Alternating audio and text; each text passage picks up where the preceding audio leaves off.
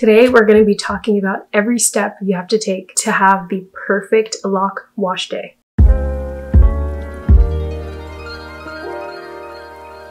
With a Loc journey or a natural hair journey in general, finding that perfect routine is the secret to growing long, healthy hair. Be mindful of ingredients used and how it affects your scalp and your strands. A healthy scalp in a Loc journey is one of the most important aspects, if not the most important aspect, of growing long, healthy locks. I just finished combing out the perimeter of my locks to reinstall them smaller. If you want to know why, check out the video in the card. So that's why I'm wearing this now, because my hairline is still under construction. I'm pretty much done. I just have to interlock the front. I already filmed a separate video on the entire experience. So if you want to see the end results and reveal of that, then make sure to subscribe and look out for next week's video.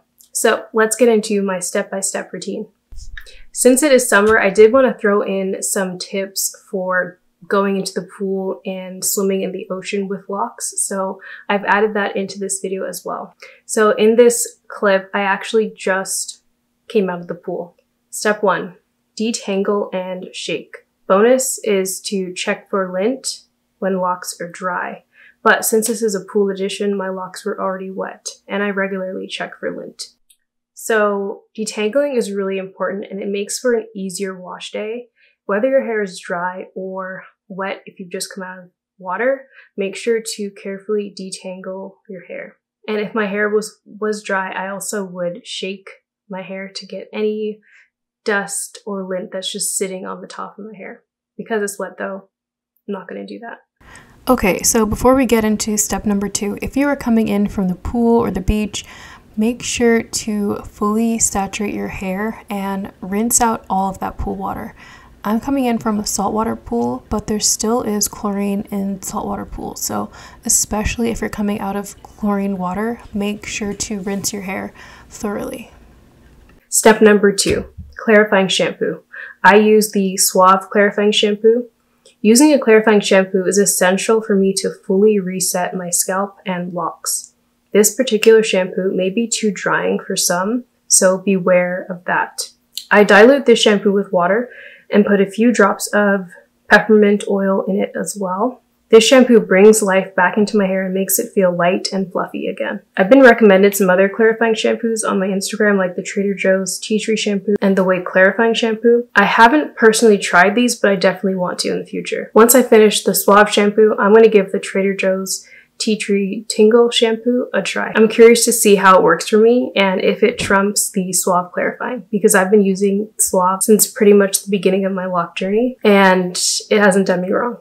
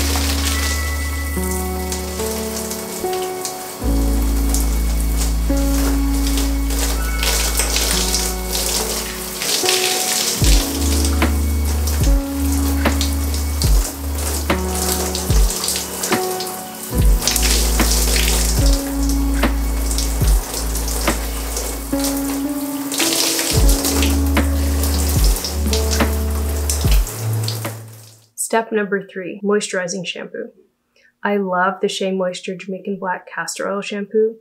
You really have to lather well to see lots of bubbles and suds. As you can see in this clip, the way my hands are moving, it's kind of like a rotating circular motion, and that really gets the soap activated. But this shampoo moisturizes and softens my hair so nicely, which I love, especially after using a clarifying shampoo. Since I don't use conditioner, a moisturizing shampoo is essential for me to soften my hair. It works wonders. I will definitely be repurchasing this shampoo. Also, I think we already know this, but you need to shampoo twice to get your locks super clean. This is key, major key.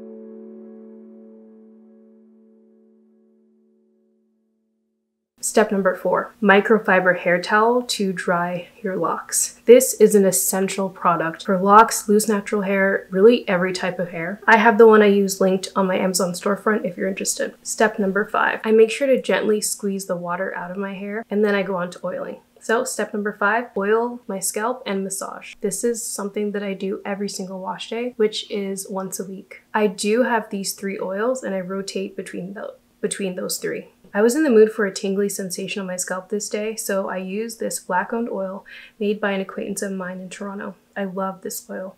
It feels really soothing and stimulating. I don't use this every week, but just when I'm in the mood for that tingle sensation.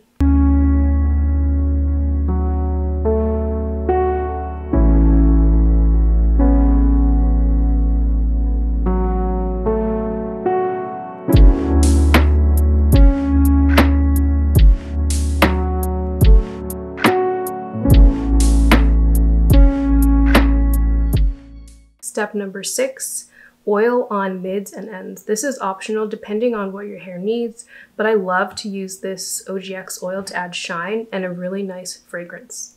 It just makes my hair feel finished. It's like the last step. And I love the fact that it adds a beautiful shine to my hair as well. I'll probably just buy pure argan oil once I run out of the coconut and the argan oil OGX spray mist, but for now, I'm really liking the spray mist.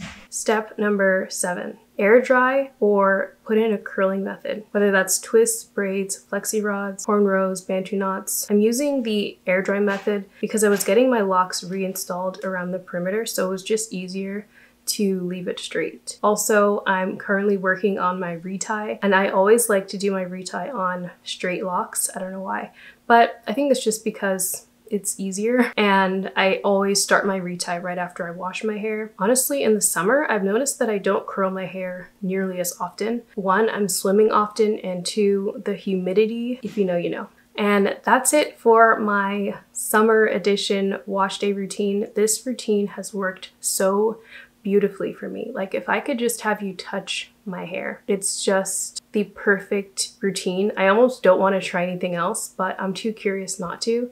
So like I said, I will be trying the Trader Joe's shampoo, and I'll let you know how I like it.